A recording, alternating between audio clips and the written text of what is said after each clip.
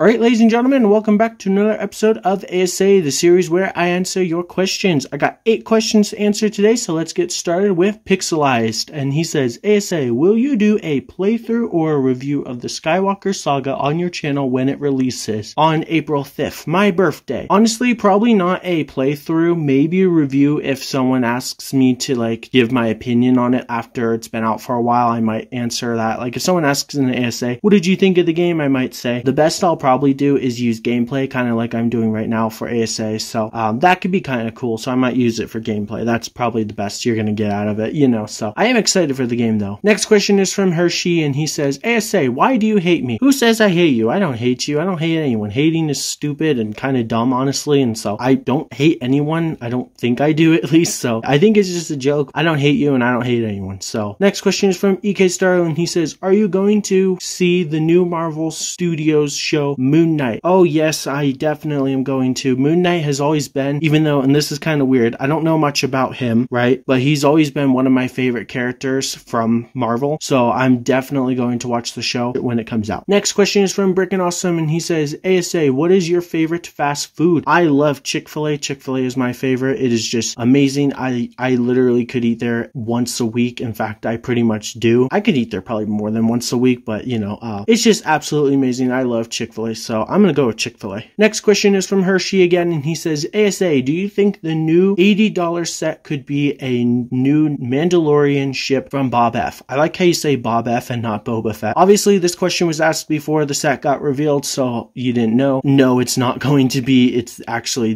this one, and this is actually $60. Look at how amazing this set is. I cannot wait to get it. It is absolutely beautiful. I don't know what the $80 set is, but obviously when you asked it, you didn't know, so yeah, but let's move on. Next question is from EK Starlord again, and he says, what is your thoughts on the new Boba Fett's Palace set images? So I guess I'm not allowed to talk about the set. No, I'm just kidding. So based off the images, first we'll start with the box. Oh my goodness, is this box beautiful? Like, I know it's weird to be like, a box is beautiful, but here I am. It is just gorgeous. Like, look at that. Like, I love the green. It reminds me of 2013 sets, but with that black greebling from the 2022, or it is 2021 sets. Oh, it's just so cool. Actually, more like the 2020 sets with the, what's that movie called? The Rise of Skywalker. I can't even remember. That's how bad it was, right? No, I don't know.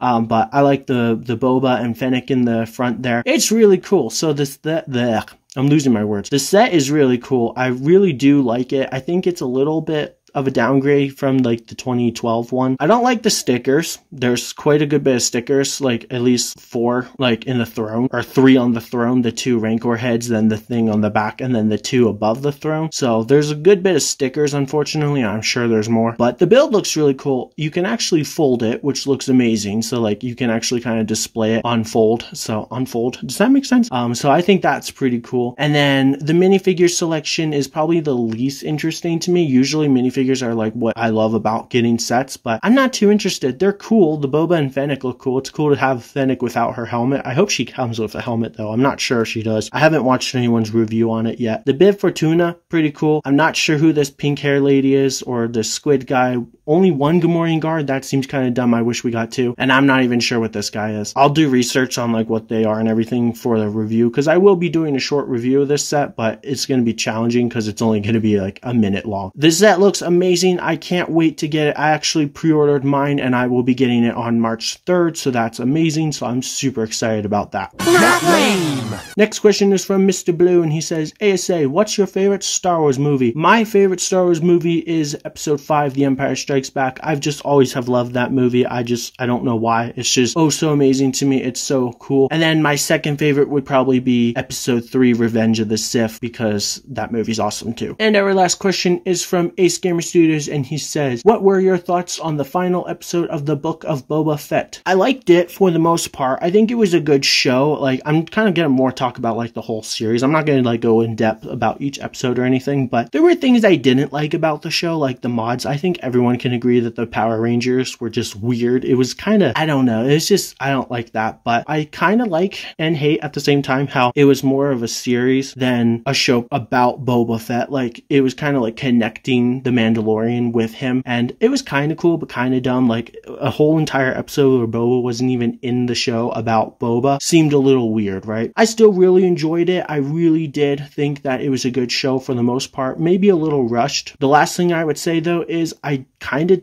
don't like how they killed Cad Bane. I feel like that was a waste. So I'm holding on to the theory that he's still alive and will come back maybe with like mod parts or something. And that could be cool, because if he's like dead, then that's such a waste and stupid. And what was even the point in bringing him back? And I get that his face should have been a little longer, but I still think he looked really cool. And I love how they even had the same voice actor and everything. So Cad Bane was just amazing to see again. So I enjoyed the show though. I think, or series, I don't know what you want to call it. I think it was good. I think it was cool, and I hope they make another series. I'm going to give the show, I'll give it an 8 out of 10. No, that's too generous. I'll give it a 7 out of 10. I think it was good, but it wasn't amazing or anything. That's going to do it for today's episode of A.S.A. So thank you all very much for watching. Thank you for all your questions. Make sure you comment a question or two for the next episode, and I will pin my favorite to the top. But until next time, have a wonderful day, and I'll see you next time. And don't forget to leave a like. It helps out a lot.